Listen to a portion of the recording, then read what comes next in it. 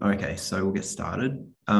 So we're very happy to have Anthony Ashmore speaking to us today all the way from the University of Chicago in the US. And he is going to tell us about Calabi-Yau metrics, numerical methods, and maybe some random matrix theory. So over to you, Anthony. Thanks, Jock. Can everyone see the slides okay? Yeah. Yeah, okay, great. Yeah, thanks very much. So thank you for having me. It's great to talk to people all the way across the globe. Because it's the morning there, it's the evening here. So we're probably both tired, which is good. I'm going to be telling you today about sort of some recent work that people have been doing and I've been doing myself on calculating numerical Calabi-Yau metrics. I'm going to sort of review how you get these numerical metrics, how you can compute the spectrum of the Laplacian, which turns out to be sort of an interesting quantity for these manifolds, and also tell you some sort of interesting and surprising links between these metrics and conformal field theories and random matrix theory. So this is with my collaborators here at Chicago, Nima Afghani-Jedi and Clay Cordova, and this is based on a recent paper that came out a couple of months ago now. So let me sort of give you the very quick overview for those of you who fall asleep during the talk.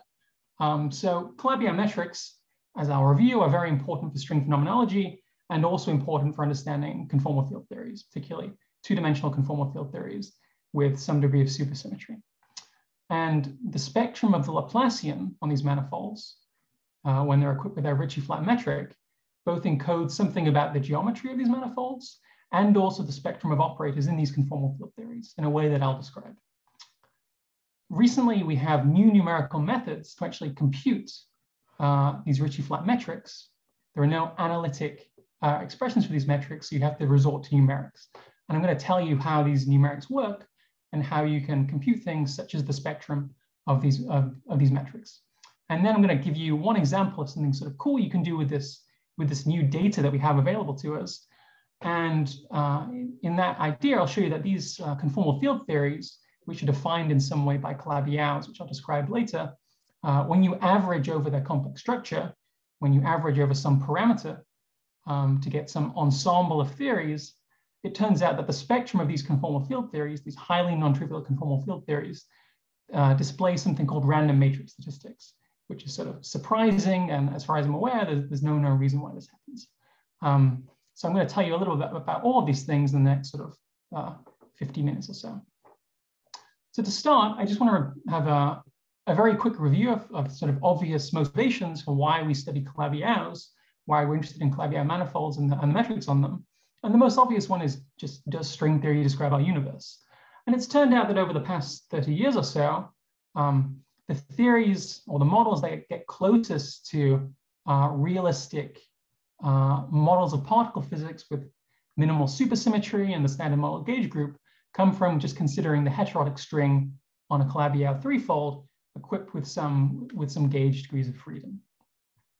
Now, usually when you're building these kind of models, you sort of focus on getting the correct gauge group, the standard model gauge group, the right matter spectrum, so the right number of generations of things like quarks and leptons. And then you sort of worry about, are there particular couplings, which are fixed by some superpotential, that vanish or don't vanish? Perhaps you want to stop things like proton decay. But the issue is that you can't really make any sharp predictions using this sort of very coarse information that we have available. And the reason for that is that a lot of this information just comes from topological information about the Calabi-Yau. If you really want to check how many of these string models, how many of these string vacua are sort of physically reasonable, you need to start being able to make sharp predictions, sharp calculations, things like decay rates, masses of particles, couplings, and so on. And for that, you really need the Calabi-Yau metrics on these manifolds. And I'll tell you more about that in the next few slides. So as I said, one of the problems of string theory is that it's meant to be a theory of everything. We should be able to compute particle masses, couplings, supersymmetry breaking, and so on directly from this theory. If it's a minimally supersymmetric theory we get in 4 dimensions, that theory is fixed by some Kähler potential, for example. And then the low energy degrees of freedom are just fixed by the eigenmodes of the Laplacian on the manifold. And I'll talk more about this later. And as I said earlier, the issue is that there are no explicitly known Calabi-Yau metrics, so you have no way of computing the eigenmodes or really any of the information that goes into sharp calculations of phenomenology from these heterotic models. So what I'll be talking about in this talk is how you can get access to this information numerically, particularly the information of the metric, and some applications to conformal field theories, which I'll talk more about. And I should say, if there are any questions, feel free to stop me at any point. I'm not completely wedded to getting entirely through the talk, so please interrupt. Here's a question. Yes. When you talk about eigenmodes, the Laplacian on Calabi-Yaus, Yep. given the metric, for the physics, are you talking about the Laplacian acting on functions only or on forms and spinors? I'm going to tell you how to calculate the Laplacian acting on forms in this case. And then there's usually a map to spinors because it's Calabi-Yau. Ideally, to compute the actual physical couplings and things, you also need to couple to some gauge field. And then you need to compute the eigenmodes, which are also coupled to the gauge field, and that's sort of a work in progress. But I'll tell you how to do the forms. Yeah, I have another very naive question. So you mentioned the heterotic string, but do this statement also hold for type 2, I guess? Yeah, I mean, this is more motivation. If you have, any string model that leads to an n equal to 1 theory, there's a Kähler potential and a super potential, and you need to be able to compute effectively some harmonic modes which appear in those potentials, and for that you need to compute these eigenmodes from the metric. All right.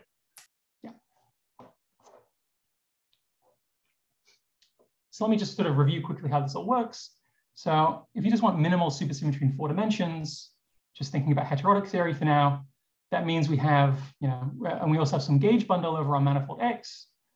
If there's no H flux, there's no 3-form flux H, then this just tells us, supersymmetry tells us that X has to be Calabi-Yau, equipped with its Ritchie flat metric, and the gauge bundle admits some particular kind of connection called a Hermitian-Yang-Mills connection that I won't say much about. As I was just saying, the physics in 4 dimensions is fixed by the geometry of the manifold X, of the Calabi-Yau. In particular, just doing a Kaluza-Klein reduction on the Calabi-Yau fixes the low energy degrees of freedom that affect the physics. So for example, if I just expand for scalars, for example, the 10-dimensional wave equation, one finds that the eigenmodes of the Laplacian on the internal space on the Calabi-Yau correspond to massive modes in 4 dimensions, where the mass scale is set by the eigenvalue of the Laplacian on the internal space. So if you're just interested in phenomenology, you'll probably just worry about the 0 modes, and those are the ones that determine the low energy physics. In particular, things like matter fields are going to come from harmonic modes, so functions, p-forms that satisfy this sort of equation, valued in some bundle V. But of course, if we don't know the metric, we don't know the gauge connection, then we can't compute any of these things explicitly. So one more question, if I can. Yeah. So that Laplacian, is that the, I think it's called the Bochner Laplacian, or is it the rough Laplacian? So is it d delta plus delta d, or grad star grad? Yeah, it's d delta plus delta d. Thank you. Yeah, that's right. So, if you haven't seen this before, given that we can't compute these metrics and we can't compute these gauge fields explicitly, you might wonder how we make any progress at all. And historically, the thing we've used is that a lot of the sort of coarse information about compactifications comes from topological data, which doesn't need the explicit metric or the explicit gauge connection. So for example, in the simplest case of the standard embedding, if you take this gauge bundle to be an SU3 bundle, which is just a tangent bundle, you'll end up with some E6 grand unified group in 4 dimensions with the number of particle generations, so the number of different types of leptons, for example, fixed by this topological number, which is just the Euler characteristic of your manifold. So in this way, you can go away and scan for string models that might give you realistic physics. You can compute things like how many generations there are, is the gauge group correct? but you still actually can't compute anything sharp about these models. Even more worryingly, when you move away from these so-called standard embeddings to non-standard embeddings, which tend to give more realistic physics, then even these sort of calculations become more difficult. So, as I sort of hinted at many times here, the problem, the issue with calculating sharp numbers is that the resulting four-dimensional theory has n equal to 1 supersymmetry, is minimally supersymmetric. So its physics is controlled by a superpotential and a Kähler potential. And those come from the 10-dimensional theory by effectively expanding your 10-dimensional modes in terms of modes in the 6-dimensional space and on the 4-dimensional space, and then taking some harmonic basis for the forms on the Calabi-Yau. And then things like the couplings in the superpotential or the matter field Kähler metric are computed by certain overlap integrals of these harmonic modes over the Calabi-Yau. And obviously you have two problems here. First of all, you don't know what you mean by a harmonic mode unless you have the metric. That's what goes into the Laplace equation. So you can't even compute what you mean by a harmonic mode. And then you also just need to normalize these modes. You need to know the normalization of the kinetic terms. And for that, you need to be able to compute this inner product here. And this Hodge star, again, depends on the Calabi-Yau metric and also the metric on the bundle, neither of which you have in anything other than extremely sort of simple models. So the problem you have if you want to link string theory to sort of real physics is that you have these two unknowns, the metric and the gauge connection, and without them, it's difficult to make sharp predictions. So this is sort of the big reason why we're interested in computing these things. Sorry, Anthony. Yeah. This must all still be sort of standard embedding, right? Because the massless modes, so the massless modes, if you're away from the standard embedding, aren't actually harmonic. They're sort of something more complicated because you have the gauge bundle basically sort of and Bianchi identity mix everything up. Yeah. Sorry, that's true. Yeah, that's true. So like even the metric, like there's not really a harmonic gauge for the metric. There's a holomorphic gauge, but not. Yeah. So yeah, sorry. Yeah, that's correct. Yeah. I guess that's maybe like a complication when you try to extend this away from the standard embedding, because something that's very confusing is how do you do collusive line reduction when you don't really have harmonic reps? Because when you write down that Laplacian, it starts off life as sort of d dagger d, and then if you're on some harmonic gauge, you can add the other term for free. But yeah, if you don't have sort of harmonic reps, then what do you do? I don't know. I mean, as you move towards the standard embedding, it gets much more complicated. And unfortunately, the models are much more interesting, right? That's right. Even I mean, even if I wanted to even if I wanted to do some sort of very straightforward line bundle standard model, like I still can't compute these things. Okay? Right. That's very interesting. Anyway, sorry, keep going. So with that sort of motivation for why we want these Calabi-Yau metrics, I'm going to sort of tell you something about the definition of Calabi-Yau metrics and also how you actually get these things numerically. So this is sort of building on work from the past decade or so and some sort of new progress in actually computing the spectrum of these metrics. And then the last bit of the talk, I'm going to tell you sort of an interesting use for these things, which is related to conformal field theories. So let me start with a quick review of how one computes the Ritchie-Flat metrics. This is just a quick reminder of Calabi-Yau manifolds. So Calabi-Yau manifolds by definition, I'm going to take them to be compact, are just Kähler manifolds which admit Ritchie-Flat metrics. And these are all going to be 6-dimensional for this bit of the talk. So the nice thing about this, the thing which has let us build these very coarse models of particle physics over the past 30 years or so, is that we have existence proofs for these kind of manifolds, for these metrics. In particular, if you just have a Kähler manifold with vanishing first Chern class, then there exists a Ricci flat metric on that manifold. And you can use the existence of this thing to start building models and then using the topological information of the manifold to constrain the model further. However, existence here does not give you any explicit construction of the metric. And there are no non-trivial Calabi-Yau metrics known explicitly at this point. The two sort of ingredients to this definition here are that the manifold is scalar and that it has, sorry, go ahead. Well, I guess here you really mean compact because you would always fold. Yeah, compact. Yeah. So let's unpack this definition a little bit. So these manifolds are scalar. What that means is that there is a real local function called a scalar potential, which gives rise to a real closed two-form J, which is just the scalar form on my manifold. And I construct that just by taking two mixed derivatives of the scalar potential.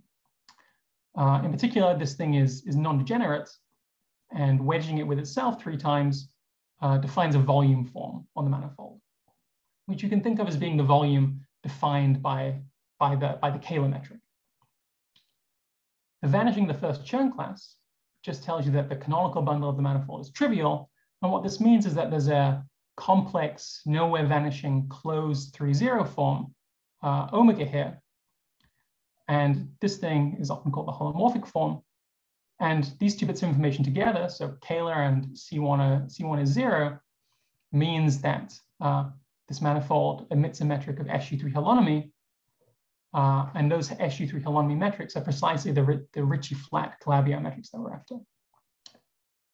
So curiously, again, this 3-0 form defines a volume form. I just wedge it with the conjugate of itself. And that then gives me some volume form defined by the 3-0 form on this manifold. So if you like, it comes with 2 definitions of the volume form, and these things are related by the condition of being Ricci flat. So the simplest way to construct these kind of manifolds, so just the manifolds and not the Ricci flat metric on them, are just as hypersurfaces in projective space. And the classic example of this is the quintic hypersurface or the Fermat hypersurface, which I'll call Q here, in P4. So P4 has homogeneous coordinates Z0 through Z4. If I write a quintic equation in those projective coordinates and set it to 0, this is just some holomorphic function, the 0 locus of which carves out a hypersurface inside the projective space. And that 0 locus is precisely a 6-dimensional Calabi-Yau manifold. So it emits a Ricci flat metric, and it's scalar. So the 3-0 form, the holomorphic 3-0 form, is entirely determined by this defining equation Q. So for example, in the patch of projective space where Z0 is non-vanishing or Z0 is 1, there's an exact formula for what the 3-0 form is in terms of the coordinates and the defining equation. So you can write this down exactly. The actual metric on the hypersurface, G, and the scalar form, J, are then determined by a choice of scalar potential, a choice of real function K, local real function K, as a function of the coordinates on the Calabi-Yau. So the important thing here is that the natural metric that you'd get just by thinking about this as a hypersurface embedded in P4 is not Ricci flat. If it were, then our job would be done. Instead, we need to find out some way of determining the scalar potential that will give rise to a Ricci flat metric. And that's the sort of the name of the game here. So I give you a defining equation Q that defines the Calabi-Yau manifold for me. I get the 3-0 form for free from that. And then the question is, what is the corresponding scalar potential that gives a Ricci flat metric? And the whole business of numerically determining these things reduces to trying to fix an expression for the scalar potential that gets as close as possible to Ricci flat. If you do that, you then have an approximate Calabi-Yau metric. So one thing you might wonder is, imagine I come along and I tell you I found a Ricci flat metric on your favorite Calabi-Yau. I hand you a scalar potential. How do you actually check that it is indeed Ritchie flat, or how do you check how close it is to Ritchie flat if I'm claiming it's an approximate metric? So obviously, if you want to just check that it's Ritchie flat, you could compute the Ritchie tensor and see how close it is to 0 pointwise over the manifold. But because it's Calabi-Yau, there's actually a slightly nicer condition that involves fewer derivatives that effectively comes from the Monge-Ampere equation. And that just says that the ratio of these two volumes, the volumes defined by the Kähler form J and the holomorphic form omega, should be pointwise constant over the manifold. So if I give you a Kähler potential such that the volume defined by it is equal to the volume defined by the holomorphic 3 form up to some constant pointwise over the manifold, you're done. That's the Ritchie flat metric. That's the unique Ritchie flat metric. So we can use this to actually build some sort of measure of how far away we are from Ritchie flat. We just define a functional of the Kähler potential, which I've called sigma here, and we just define that to be how far away this ratio of the volumes is from being unity, where I've just normalized these things so this constant is 1, and then I just integrate the absolute difference of those things all over the manifold. So if you like, this thing just adds up the error of how far away you are from Ritchie flat all over the manifold. So this thing's always positive, and the exact Ritchie flat metric is the unique metric that has sigma is 0. So this gives you a way of measuring how accurate you are. So, I think I was about to, so I was going to ask, how hard is it to compute that integral? I'm thinking numerically, but I guess your measure is the measure defined by the holomorphic volume form, which you know exactly. Yeah, that's right. Yeah, you know the measure defined by the holomorphic volume form exactly, and then the volume defined by the Kähler potential is just 2 derivatives of the Kähler potential, then hit it with a determinant. And once you figure out all the right numbers and you figure out a way of integrating over your manifold numerically, then you can compute this thing. And this measure, the volume of omega, is just sort of I omega bar. Yeah, that's right. Now, omega is not really a form, right? Like it's a section of a line bundle over the moduli space. So it's ambiguous up to sort of phases. We're at a fixed point in the moduli space, though. This is all for a fixed value of the moduli. A fixed value. Oh, yeah, righto. Yeah. Because I'm doing this numerically, so you know there's a choice of complex structure when I pick this equation. Yeah. Okay. Yeah. Okay. So what this means is that finding the Ritchie, once you've picked a Calabi-Yau manifold by picking one of these equations, finding the Ritchie flat metric amounts to finding a single function k, the Kähler potential, that minimizes sigma. And the smaller you can make sigma, the more accurate that is. So obviously, rather than just trying to parameterize the space of all possible Kähler potentials, it's useful to have some sort of ansatz that lets you, progressively refine how accurate your metric is. And the way to do that goes back to an idea by Tian and Donaldson, and that's the idea of using algebraic metrics. So there's a natural Kähler metric on projective space, which is just given by the Fubini steady Kähler potential. So I just take the product of the coordinates, hit it with a log so it scales properly, and this thing just defines the Fubini steady metric on P4. Obviously, I can just pull that metric back to the hypersurface, and that will give me a metric on the Calabi-Yau, which will not be Ritchie flat.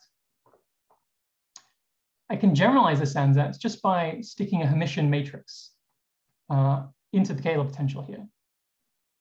And then when I pull the resulting metric back to the hypersurface, I have some degrees of freedom in H, some parameters that I can play with to try to get closer to being Ritchie flat, to reducing this sigma functional. So for example, here, I will just have 25 real parameters that I can play with, which is not enough. If you do this and you vary the parameters to minimize sigma, you don't get very close to being Ritchie flat. It's not a very good approximation. Obviously, because Calabi-Yau metrics are, we think, extremely complicated analytically. There are no known expressions. So if you could do it using something of this form, it would be quite surprising. So what we need to do is to sort of expand this ansatz to get more parameters to better approximate the Calabi-Yau, the Ritchie flat metric. And we do that just by using a generalization of Fubini study. So what we do is we replace the coordinates z in the ansatz with homogeneous polynomials, which I call S alpha here, of some given degree k. So for example, at degree 2, these are all the degree 2 polynomials or monomials in the coordinates on the projective space. I can then write down an ansatz for the Kähler potential, where again, I have this matrix of constant parameters H alpha beta, and this now has 225 real parameters in it. So what this means is that, and as I increase the degree k of these polynomials, I have order k to the 4 parameters. So as I increase k, I have more degrees of freedom in this ansatz. And then when I compute this sigma functional, which tells me how close I am to Ritchie flat, I have more degrees of freedom to play with to try to get the resulting approximate metric closer and closer to the honest Calabi-Yau metric. And if you want to, it's slightly cut off here, but so the rough idea for how this works is that products of these polynomials that appear in here, you should think of as giving a basis for the eigenspaces of the Laplacian on the projective space. So this is like an expansion of the Kähler potential in spherical harmonics on the projective space. And you're then playing with the parameters in the expansion. So the question then is, how do you fix this matrix of parameters, these H alpha beta, to get as close as possible to Ritchie flat? How do you find the best approximation within your ansatz? And there are historically sort of 3 approaches. There's an iterative procedure that goes back to Donaldson, where you sort of iterate through and progressively get better. You can try to just minimize sigma directly as a function of the parameters using Mathematica. This is very accurate for metrics with high degrees of symmetry, but very slow if you don't have any symmetries. Or more recently, you can treat sigma as a loss function for a neural network. And this is sort of the state of the art. One can also actually just find k or the metric directly rather than going through this ansatz using a neural network. But again, this is usually less accurate, and this is sort of cutting edge stuff. It's still being developed, so I won't talk much more about that. So as I mentioned to Jock, I'm sort of sweeping a lot of the complexity under the rug here. These are all numerical integrals carried out by Monte Carlo. You have to figure out how to sample points on the Calabi-Yau so that you're picking points according to the Calabi-Yau measure and not some other auxiliary measure. So there are a lot of things that go into this numerical work. But the rough idea is you can compute these things. Everything is computable. So you go away, you give me your favorite Calabi-Yau. I can, depending on how long you're willing to run your computer for, give you a good approximation to the Calabi-Yau metric, a numerical approximation that you can then compute with. So then you can ask, well, what can I compute with this? Well, the first thing you can compute is just the spectrum of the Laplacian on these spaces. And the idea, the way one does this is sort of as follows. And we'll see that sort of the operators in the CFT that I talk about later are going to be determined by eigenmodes in the Calabi-Yau. So having this information will also be useful later in the talk. So we're going to compute the eigenmodes, which are going to be PQ eigenforms of the Laplacian on the manifold. And this is just the Laplacian defined by d dagger plus d dagger d. And then it's just some eigenvalue equation for these modes. Obviously, because this is a Laplacian, the eigenvalues are real and positive.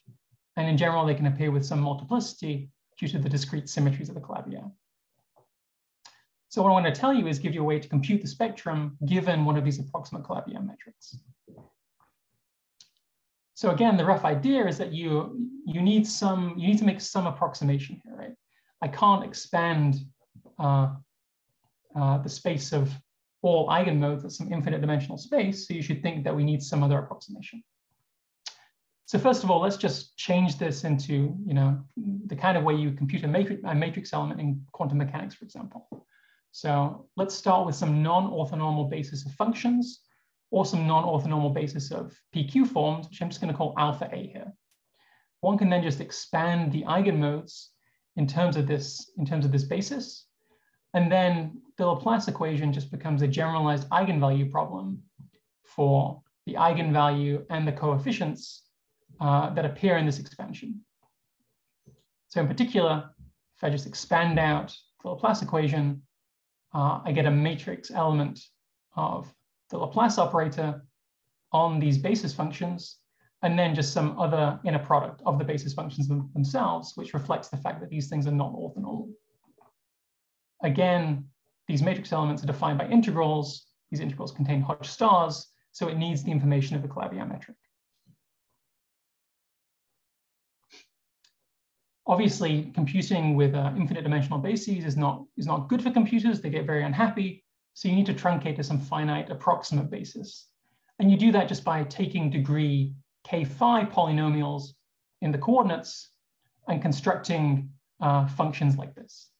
So for example, for scalars, you just take the degree k5 functions of the coordinates, you multiply by degree k5 functions of the coordinates conjugated, and then divide through by this denominator to make sure that these things are well-defined functions when you pull them back to the hypersurface. What one then does is you take your numerical Calabi-Yau metric, you take this finite basis of functions, and you compute the matrix elements for the Laplace operator and the inner product of the bases numerically. And you can do this for every choice of P and Q. And then you just find the eigenvalues and the eigenvectors. And this gives you the spectrum of the Laplacian for these metrics, and it also tells you about the eigenmodes themselves. So this is sort of a little abstract. So let me give you a very, very concrete example where you can do this, which is sort of the simplest Calabi-Yau we know, which is somewhat trivial, which is just that of the torus. So two-dimensional flat tori are Calabi-Yau. The Ricci flat metric is just the flat metric, and you can compute their spectrum explicitly. So Milner did this back in '63. So these flat tori are defined by a choice of complex structure, tau, where I think of this thing as just the complex plane modded out by some lattice, where the lattice is generated by these vectors. The eigenvalues are then just given by this formula here, which is a function of A and B, which I should think of as being a function of the complex structure of the torus. So here's an example of Calabi-Yau, which is I can actually compute something exactly. There's a very nice torus called the equilateral torus, where I just take tau to be e to the I pi upon 3, and this generates a hexagonal lattice in the following way. And it turns out that this is equivalent to the curve in P2 defined by this particular defining equation, which I should think of as being like a Fermat cubic, And these both have sort of obvious C3 symmetries that you can match to check that these two things are actually the same. So what one does is that you can now compute the Calabi-Yau metric on the torus, it's just the flat metric, and then go away and compute the eigenmodes, the eigenvalues, and the eigenfunctions for this example. So roughly how this works is the follows. So you specify the Calabi-Yau by the defining equation Q is 0, which in this case is just this guy. And then you compute the metric numerically using one of these methods I talked about earlier. You then pick some finite basis for PQ forms of some given degree, where the degree determines how accurate your approximation is. And you can then just solve numerically for the spectrum, the eigenvalues, and the eigenmodes for each choice of P and Q, where you use Monte Carlo to evaluate the integrals. And let's just ignore that. So you can do this exactly. You can compute the spectrum for the 0, 0, the 1, 0, and the 1, 1 forms, and you find that they agree exactly with the exact formula that I flashed up earlier. It turns out that these three spectra are all the same due to some particular symmetries that you get for two-dimensional Calabi-Yaus, because the Hodge star commutes with the Laplacian, del commutes with delta, and then this together with the Hodge decomposition just tells you that actually the 1, 0, the 0, 0, and the 1, 1 spectra are just the same actually. So this is sort of a toy example to see that this works. And then of course you can go away and do any old example you like. You can go away and do the quintic, you can do the K3. You'll again get tables of these kind of numbers, which I have in the appendix if anyone wants to look at them, but just sort of staring at these things doesn't tell you anything. So one thing I realized when I started computing these things is that if if you tell people you can compute this information, for decades now, we've heard one of the issues with computing real numbers from string theory is that we don't have these metrics. It turns out that when you tell people you have these metrics and you can compute things, people aren't exactly sure what to look at first, which is somewhat depressing, but also, I guess, not too surprising. If you've never had this information to hand, you haven't really thought about what you would do with it. And in particular, just staring at tables of these numbers doesn't tell you very much. So you need some other application for what you're going to do with these things. And the particular thing I'm going to tell you about is how you can use these kind of tools, these numerical tools, to think about certain 2D conformal field theories. Sorry, Anthony, can we just a second? Yeah. Go back to your table. Yeah. So this is for the torus. This is the equilateral torus? This is the equilateral torus, that's right. Can you sort of perturb away from it? Can you just tweak A or B and see how the numbers change? Is that computable? Or did you use heaps of information about, or did you use those Z3 symmetries? No. So the algorithm just uses any LQ you like. Right. I just picked this one because I knew that this particular Calabi-Yau was this equilateral torus. Right. Right. And I mean, I haven't thought about it much, but there must also be a map between arbitrary choices of parameters here and the choice of the complex structure on the torus in terms of tau. So you could go away and check them as well if you want. But the algorithm is completely agnostic to the defining equation that you give it. So if you replaced one of those coefficients in Q by instead of 1, like 1.001 or something, yeah. What happens to the table? Do those numbers sort of, because they're integer numbers, aren't they? Here, I guess. Yeah. Yeah. Well, I mean, so if I look at this formula here, right? If I start shifting A and B by values that aren't integers, then I'll just get non-integer eigenvalues. Yeah. Oh, right. Okay. So it's the 4 pi squared here that makes things non-integer. Yeah. Okay. Yeah. So for example, you can start from like the Fermat quintic, and you can follow a trajectory through the moduli, through complex structure moduli space, and just see what happens to the eigenvalues. You can track that. Yeah, that's what I was thinking. Yeah. Yeah, you can do that. Okay. Cool.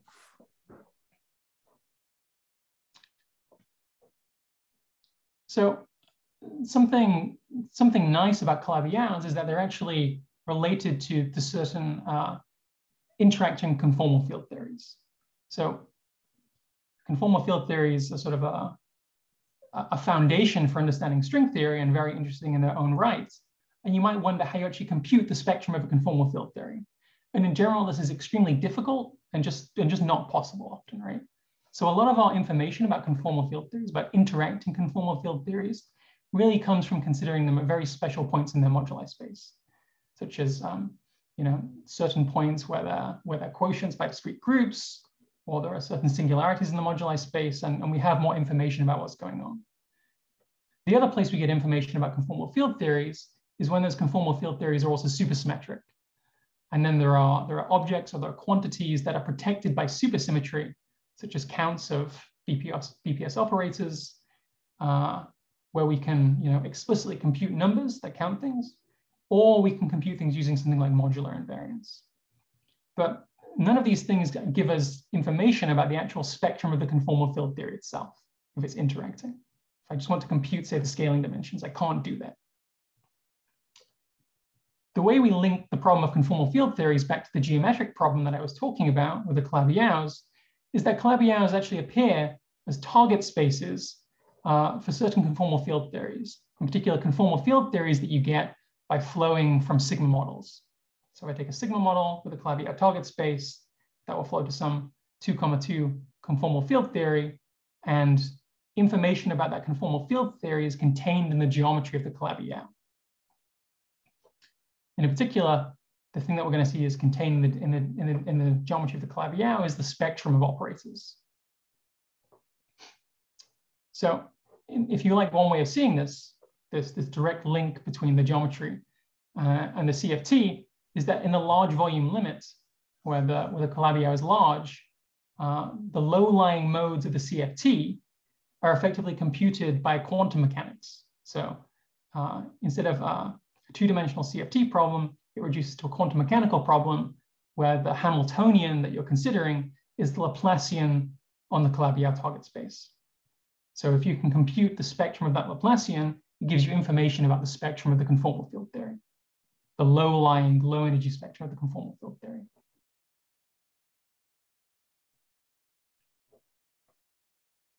So is that 82 Witten paper Morse theory and supersymmetry?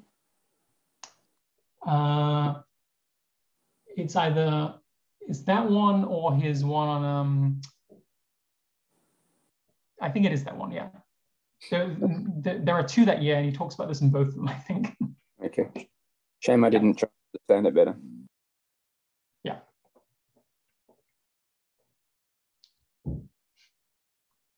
So purely as a question in terms of the conformal field theory, let me try to sharpen this question. If I just take my 2D conformal field theory and I quantize it on a sphere, then the spectrum of operators is just determined by the Hamiltonian acting on some modes with some particular scaling dimensions di. And the question I'm going to be interested in isn't the spectrum of a single conformal field theory. I'm going to ask a very general question about ensembles of theories. So if I have collections of theories, what kind of properties do the spectrum of the theories have? So what we're going to do is take an ensemble of CFTs, where I take lots of different theories with different values of the moduli, for example, and then I ask if the scaling dimensions of the operators in those theories have any interesting statistical properties. So to answer this question, not only do you need to be able to compute the spectrum of an interacting conformal field theory that is in general not solvable or rational and so on, you need to compute the spectrum of a whole family of these conformal field theories. So you have something that you can get statistics from. In particular, this wasn't possible until these new numerical methods sort of came to light. There's some work on this for free theories, but I mean, interacting CFTs are a whole different ballgame. So let me sharpen this link between the geometry and the conformal field theories. So the conformal field theories I'm thinking about are those defined by sigma models with Calabi-Yau targets. In general, these theories will be irrational, not solvable.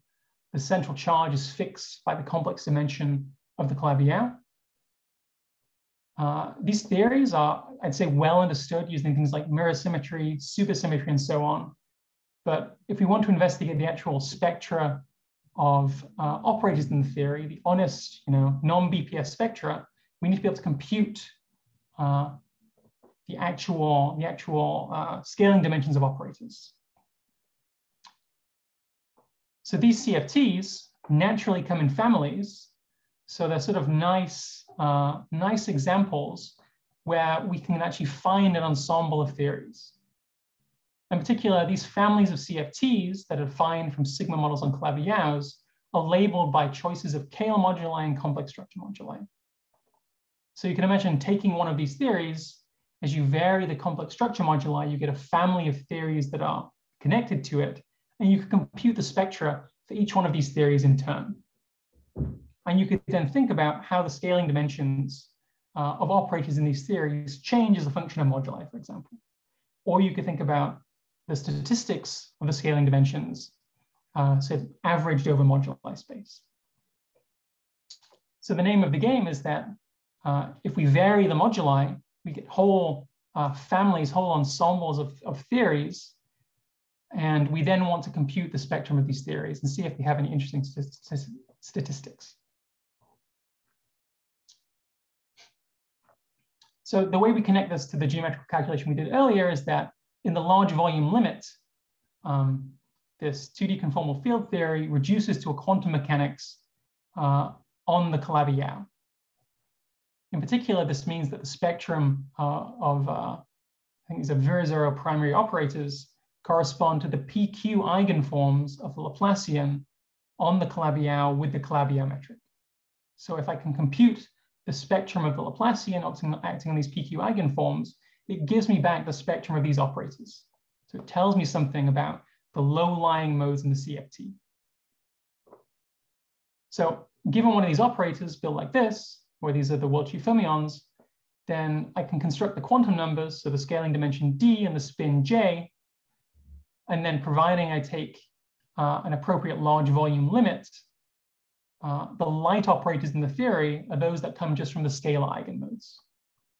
So the idea here is that the Laplacian itself scales with the inverse volume. And so as I make the Calabi-Yau large, I go to the large volume limit. It's only when P and Q are 0 that I get light modes. When P and Q are greater than 0, then I'm already above the scale of the scalar eigenmodes. So for what follows, I'm just going to talk about the scalar eigenmodes. Good. Are there any questions about this before I go on? Okay, good. Is it worthwhile to think about the massive modes?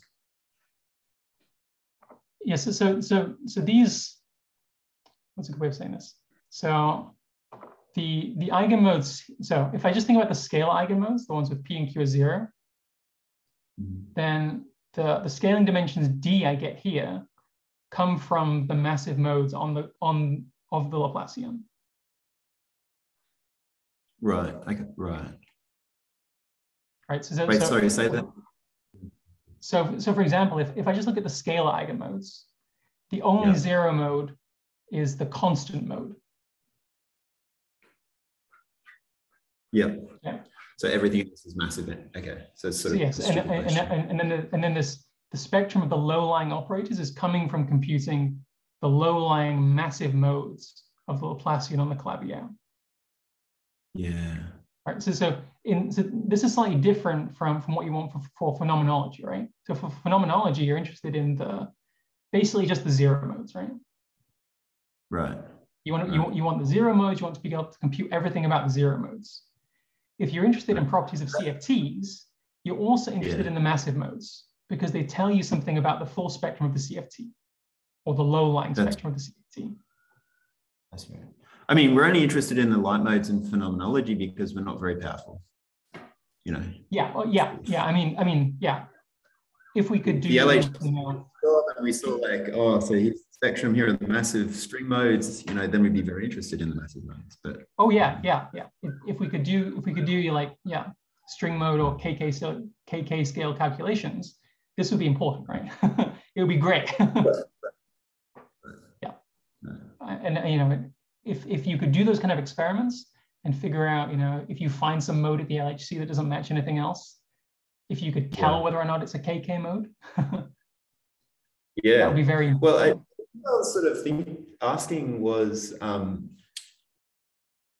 so aside from the obvious thing that we just talked about, i.e. matching with the experiment, what do the massive modes physically, why would you care? So is there any reason aside from we want to know this for the sake of knowing it? What do we do with this information about the massive modes? Or is it just sort of... Yeah, for learning phenomenology, I don't know what to do with them, right? Right. But what about formally?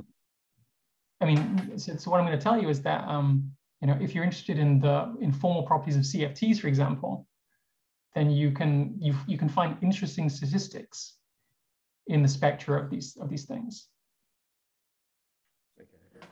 Okay, so I'll be quiet. Yeah. I mean, if you're just interested in the property of 2D CFTs, right, this gives you some highly non-trivial information. Yeah. Yeah. Okay, I'll let you tell us about it. Yeah. Cool. So we get access to the spectrum of the CFT by computing geometric data about the Calabi-Yau. So with a numerical Calabi-Yau metric, we can then compute the spectrum of eigenmodes, and that then gives us information about low-lying modes in the CFT that we can then play with. So if we want to look at how many of these spectra behave, if we have lots of these theories, which will differ in values of the moduli, one way to generate the corresponding geometric information is just by taking ensembles of Calabi-Yau geometries. And there's a simple way to do that. So the easiest way to do that is just to vary over the complex structure moduli, the complex structure parameters. So for example, if I just consider a generalization of the quintic Calabi-Yau I told you about earlier, so I take a hypersurface in P4 defined by the vanishing locus of a quintic equation in the coordinates, where now I just allow arbitrary coefficients, which I called C here, in the equation. As I vary these C's, I'm effectively varying the 101 complex structure parameters of the Calabi-Yau. And to each of these Calabi-Yaus, there corresponds a CFT. And the spectral data of that CFT, the low-lying spectral data, is computed by the geometry of the Calabi-Yau. So by computing the Laplacian on the Calabi-Yau, we get information about the corresponding CFTs. And these naturally come in very large dimensional families. So the way we're going to pick these CFTs is just by picking these C's randomly from the disk in the complex plane. And they're just going to be, from the unit disk in the complex plane. And this is sort of the dumbest thing you could do. So for each of these examples, you pick some random values of these coefficients, the C's, you then compute an approximate Calabi-Yau metric, and you then compute the spectrum of the scale Laplacian. That then tells you about the low-lying modes in the CFT, the low-lying operators. As I said, you compute the Calabi-Yau metric for some particular choice of moduli, you compute the spectrum of delta, and you then do this for many different choices of complex structure parameters. So many different choices of defining equation. And you then end up with an ensemble of conformal field theory data that you can do statistics on, that you can analyze statistically. And what we're going to do is compare these statistics to ensembles of random matrices. And we're going to find that this sort of curious map between the two. So let me just tell you something quickly about random matrix theory. So random matrix theory is a very old topic that has somehow sort of found more use very recently. So random matrix statistics are a hallmark of something called quantum chaos. And this goes back to a conjecture by BGS, Bahigas, Giannini, and Schmidt. And it basically says that systems with ergodic classical limits, so systems which probe all of phase space classically, display random matrix theory statistics in their quantum energy levels. So if you take some classical system, which is defined by some Laplace operator, and you then think of the corresponding Schrodinger equation for the system, and analyze the spectrum of that Schrodinger operator, you'll find that the spectrum exhibits level repulsion, which is a classic sign of random matrix theory, and also long-range rigidity, which I'll talk about in a second.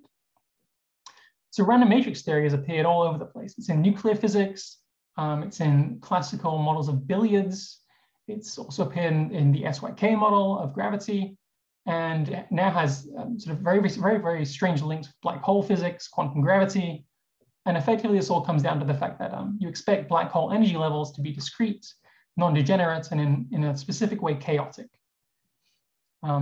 And just by holography, this sort of suggests that if you just take generic CFTs, these things should somehow be chaotic in their behavior. And precisely what this means isn't very clear, because if you take a generic CFT, you often can't compute anything about it. So saying that it's chaotic is it's sort of difficult to disprove, right? So I'm going to give you one example where you can actually compute these things. and you see these examples of chaos. So we're going to see random matrix theory popping out. So before we get there, I need to tell you some things you should expect from the spectrum of this very large family of conformal field theories. So something to match to.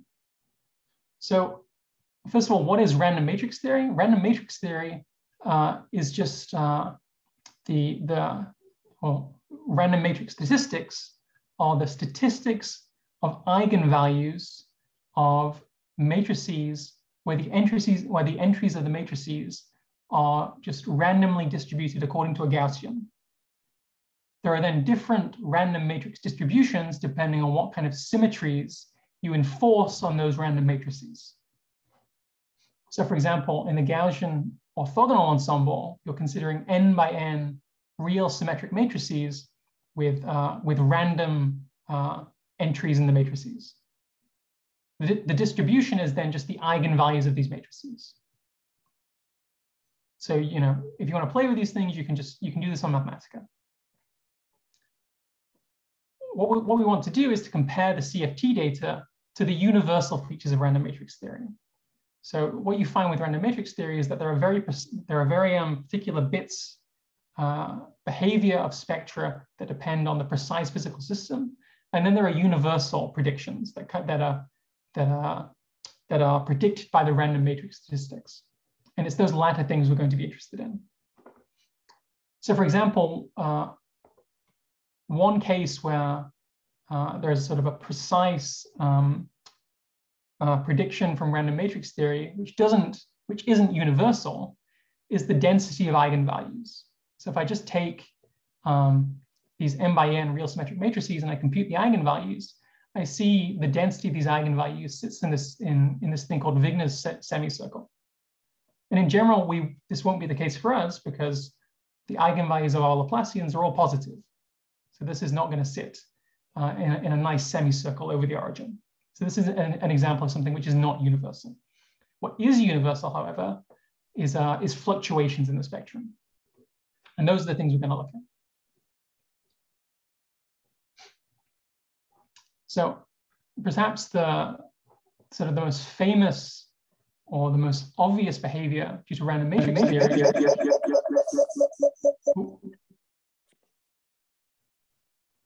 Hello? I can hear you. Yeah, I can hear you. Okay, good. I had a lot of reverb. I thought there was a question. Yeah, we all got the reverb. Okay, good. So let me just tell you about some diagnostics of random matrix theory. So if I give you a set of spectra, how do you check for random matrix theory in the spectra? So the first way is to look for eigenvalue repulsion. So this is just the idea that on average, there's a tendency for the eigenvalues of random matrices to repel each other. And this is telling you something about the fluctuations in the spectrum. In particular, the probability of a distance s between consecutive eigenvalues goes as something linear and then an exponentially damped term. And in particular, this means that the distance between eigenvalues on average, s, is peaked away from the origin. So the eigenvalues don't like clustering, they like being separated. If your eigenvalues were just randomly distributed, so for example, if you just take your CFTs and the spectra of those CFTs, the actual spectra are just randomly distributed according to Poisson statistics, then you'd find that the level spacings here, P1 of S, just drop off exponentially. And in particular, they like being close together. Whereas if they come from random matrix theory, they like being slightly further apart. So this is something very sharp that you can check. In particular, this kind of information depends on all endpoint correlation functions of the eigenvalue of the operators in the spectrum. So it's probing a lot of information. The second thing we're interested in is something called spectral rigidity. And this all comes from just thinking about the two-point function between two eigenvalues in the spectrum, or two operators, if you like, where S is just the distance between any two eigenvalues. So spectral rigidity, which is coming from the decay of the connected piece of the correlator, is just the fluctuation in the number of eigenvalues in a typical interval. So I take the spectrum and I look in an interval L and I count how many eigenvalues there are in that interval. And then I ask, well, what is the typical number of eigenvalues as I scan over the spectrum? So for random matrix theory, you find it goes as log L. So as you change the size of the interval, the number of eigenvalues the fluctuation in the number of eigenvalues doesn't change very much. If it were Poisson or just random, then it would grow linearly. Finally, the sort of last diagnostic that we're going to look at is something called the spectral form factor. So if you like, the spectral form factor is just the Fourier transform of the two-point function of the eigenvalues. And if you like, this is just the analytically continued partition function.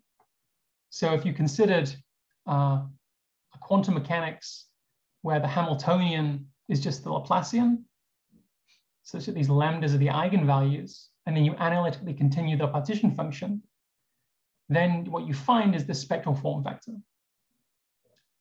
And in the case where we're just doing the Gaussian orthogonal ensemble, GOE, the spectral form factor has this very nice behavior. So for 100 by 100 dimensional matrices, it has this ring down, this dip. It has this ramp period with these oscillations. And then there's also a plateau at the end. And these are all sort of diagnostics of random matrix theory, which probe different length scales in the spectrum. So what we're going to do is to compare the eigenvalue statistics that one can compute from Calabi-Yau CFTs with the predictions of random matrix theory. And the two examples I'm going to just flash up are the examples of K3s written as quartic equations in P3, and the example I talked about earlier, which is just quintic threefolds as quintic equations in P4. So in each of these cases, you have some defining equation. You can play around with the coefficients in the defining equation that varies the complex structure for you, and it gives you very large families of CFTs for which you can compute the spectrum. You can then analyze the spectrum statistically and compute the various things that I just told you, the nearest neighbor level spacings, the spectral rigidity, and the spectral form factor, and compare them to what you'd expect if the spectrum were just governed by random matrix theory. Sorry, Anthony, you've already probably told us. So can you just remind me what, so lambda is the eigenvalue and rho is the density? Lambda is the eigenvalue and rho is the density. Yeah, I was just about to, yeah. Yeah, so here is an example of something which is not a universal feature of random matrix theory, right? So the actual spectrum is not going to be predicted by random matrix theory, because in random matrix theory, you have this, this semicircle law, which tells you about the eigenvalues. Whereas for us, we have a Laplace equation with positive eigenvalues, which will grow in density as you go up the eigenvalue scale. So here, for example, I just plotted the density of eigenvalues for 1,000 different K3 CFTs. So any particular example of a K3 CFT, you'll have a few lines where the eigenvalues appear. And if you do this 1,000 times for different values of the complex structure moduli, you get this distribution, this density of the eigenvalues as an average over the moduli space of the K3 CFT. And are these like random these random points in the moduli space? Yeah, that was talking about a while ago, where you picked the coefficients of that. Yeah. So you pick the coefficients in the defining equation just to be randomly sampled from the unit disk. Yeah. And was the cross product of 100 unit disks or something? Is that right? Yeah. Each parameter is, each of the 115 parameters or something is sampled from the unit disk, uniformly on the unit disk. That's right. Yeah. So for the quintic, there are 101 parameters, and for the K3s I'm talking about here, there are, I think, 19. Yeah. So you'll have 19 unit disks or 101 unit disks. Yeah. And why is it stopping? Sorry. Well, keep going. So this is a very particular result, which we should not expect to be predicted by random matrix theory, whereas the behavior for these fluctuation statistics, such as the spectral form factor, spectral rigidity, or the level spacings, are things which you might expect to be predicted by random matrix theory if you believe that generic CFTs are chaotic in some sense. So it's the fluctuations that are governed by random matrix theory. So you go and do this. You beg for some time on the university cluster. You run it for a few weeks. You compute all the metrics. You compute all the spectra. You compute the statistics, and then you calculate the same fluctuation statistics as you did for the random matrix theory. And this is what pops out. So if you compute the spectral form factor for these 1,000 K3 CFTs, you see it again displays the dip with the oscillations, a ramp period, and also the plateau. If you compute the nearest neighbor level spacings, so the probability for eigenvalues to be a certain distance apart, you see it pretty much exactly matches the Gaussian orthogonal ensemble. So I've also plotted the Gaussian unitary ensemble, the Gaussian symplectic ensembles here, and it clearly doesn't match those. And finally, you can also compute the number variance, which is a measure of how rigid the spectrum is. And again, you see it matches this Gaussian orthogonal ensemble of random matrix theory. And sort of importantly, it's definitely not Poisson. So the spectrum of the theories themselves are not just random numbers. You can do the same thing for the quintic. And again, you see that there's the dip, the ramp, and the plateau that you'd expect from random matrix theory in the spectral form factor. You also see that there's a nice match to the GOE for the nearest neighbor statistics, and the spectral rigidity as measured by the number variance also matches the Gaussian orthogonal ensemble. Are you worried about that in the number variance? This seems to deviate, like once you get sort of above 5, the yeah, so both that and the fact that the ring down here doesn't come quite the way to meet the line, that's probably an artifact of the fact that we keep the first 100 or so eigenvalues. Righty. Oh, righto. So this is okay. When you compute the spectrum, you introduce this approximate basis of functions. How many functions you use determines how many eigenvalues you can calculate. Right. So you usually have access to like anywhere from the first 100 to the first 1,000, depending on how slow you want things to go. And so can you just go back on? You could truncate that to, instead of 150, and just see if it made the difference that you are suggesting it might make that difference. Yeah, and you see it does. Yeah, because the start of the spectral form factor here is the thing that's probing large distances in the spectrum. What's the significance of the wavelength, or whatever you like, in the oscillations of the K3 line before it asymptotes onto the GOE line? So the how many oscillations there are here is effectively determined by how many eigenvalues you pick. So if I go back to the GOE here, when I have a 100 by 100 dimensional matrix, then I get the oscillations. If I go to the formal limit where the matrices are infinite dimensional, then the oscillations completely damp out, and I end up just with the ramp. So for example, if I could really compute the entire spectrum on the K3, you'd expect these oscillations to damp completely out. Okay, thanks.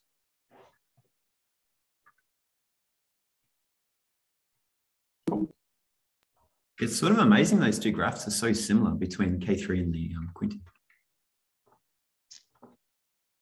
I don't know what to say. I don't know. Yeah. Yeah. Johan.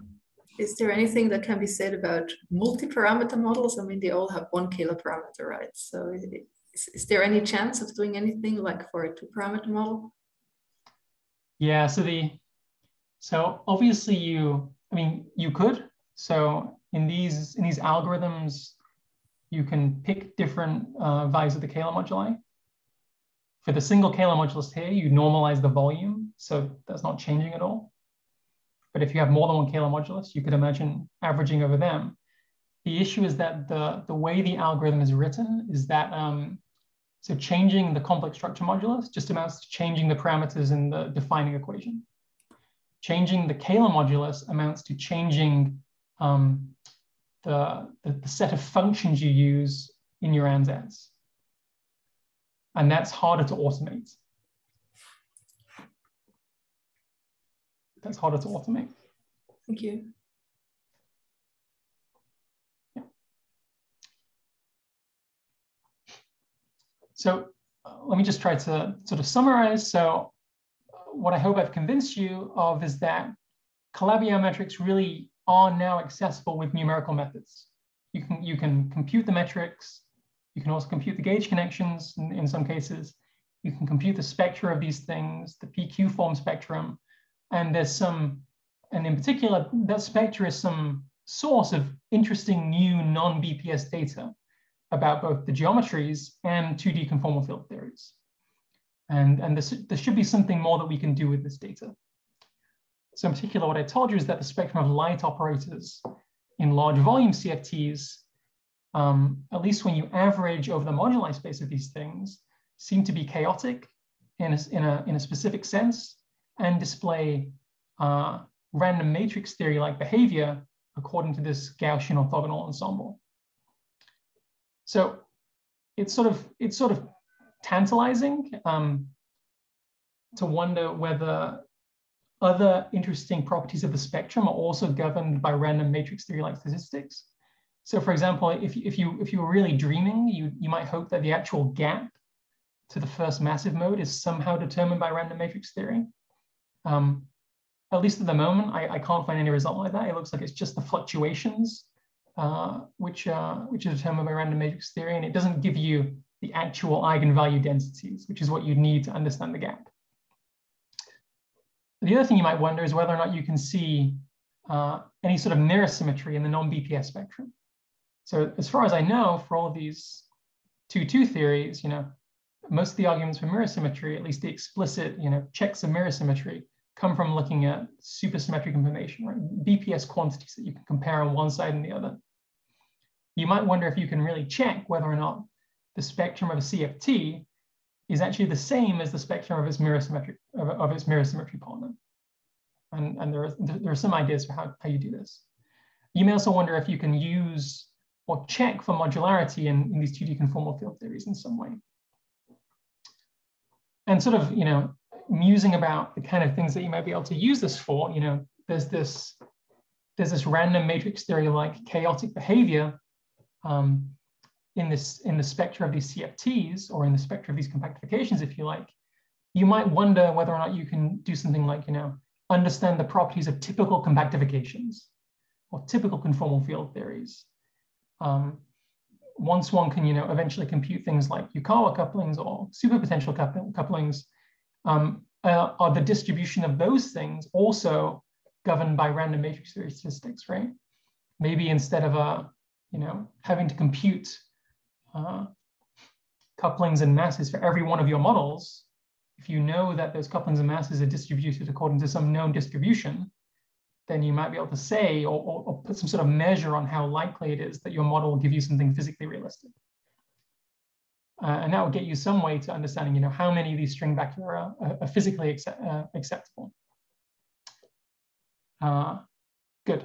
I think that's all I have to say. Thank you for listening. And if there are any more questions, I'm sort of happy to hang around. Okay, I've got another question. Yeah. You're using the full Laplacian on a Kähler manifolds, but so the full Laplacian splits doesn't as a Kähler as a Dolbeault Laplacian and something else. So D and delta become del bar and del or something. Yeah. So you could have split the Laplacian. Would that have been? Did you do that, or would that have been useful? Yeah, yes. So for the actual numerics, yeah, you use the fact that it's scalar, and then you only compute the del bar Laplacian instead of the full Laplacian. Okay, thanks. So when you were looking at light operators, so you had a general construction for forms, but light operators only ended up looking at functions. Is that right? You mean the operators in the CFT? Yeah, Laplacians on functions. Yeah. Yeah, that's right. Yeah, and the idea there was that if you go to the large volume limit, then it's those scalar operators which dominate the low-lying spectrum. Okay. Yeah, but I mean, so the issue with not the issue. If you include the higher PQ forms, which you can do numerically, it's straightforward to do. You could do all this averaging business again, and then you could move away from you can move slightly away from the large volume limit I took to a slightly less large volume limit. The issue is that computing the eigenmodes for the higher PQ forms are much slower. So getting 1,000 samples would take a lot longer.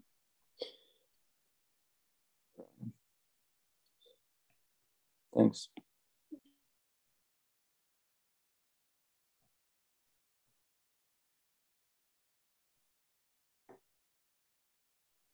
Any other questions? I mean, do the harmonic PQ forms play a role? I mean, you've got the Bochner-Weizenbach correction factors are Ricci on one forms. So Ricci being 0 means, right, that a harmonic one form is going to be parallel. I mean, that's a zero mass solution in one form. Is that relevant at all? So that probably gives you an alternative way to compute the zero modes for the one forms, yeah. But if that's what you were saying. Well, there's an old theorem, vanishing theorems that, there aren't any harmonic one forms on a manifold with positive Ricci tensor. Yeah, that's right. And even if it's got 0 Ricci tensor, it has to be parallel to be. The difference between the Laplacian and the rough Laplacian is the Ricci on one forms. Yeah, that's right. Yeah. So I'm not. If you're just interested in computing the 0 modes, then that might be a slightly simpler operator to work with.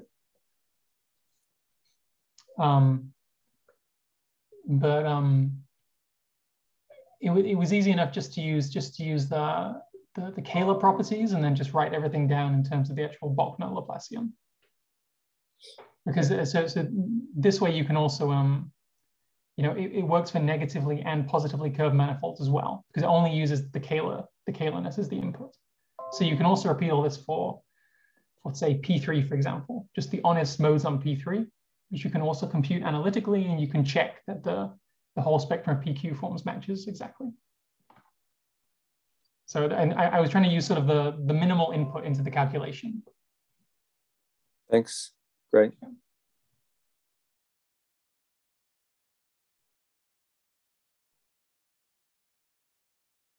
So we might leave it there. Or, yeah, the rest of his evening. So yeah, on behalf of everyone, Anthony, let me thank you for giving our seminar. It was a beautiful one. And we'll reconvene again in a month. Thank you. Thanks, Anthony.